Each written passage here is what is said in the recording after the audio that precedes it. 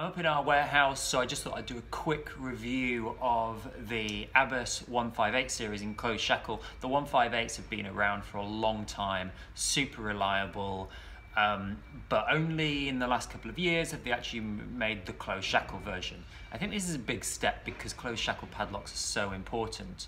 Not least because combination padlocks generally aren't accepted for insurance purposes, but many insurance companies do just say, choose a closed shackle padlock, in which case this ticks the box. They do a couple of sizes in them, but they've got the same really smooth, reliable mechanism that you would expect from ABUS, in particular their combination padlocks.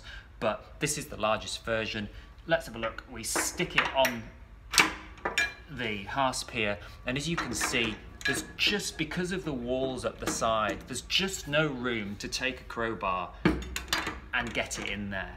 Crowbar attacks are the most common forms of attack. They're silent, they're cheap, and yes, people do pick locks. Yes, people do use cordless angle grinders, but they're just so infrequent.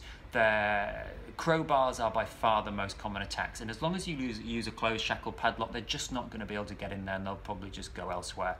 So this ABUS 158, as I say, they were popular before. This adds to the range. We do it in a couple of sizes, but as a closed shackle combination padlock, they're just fantastic, really great locks.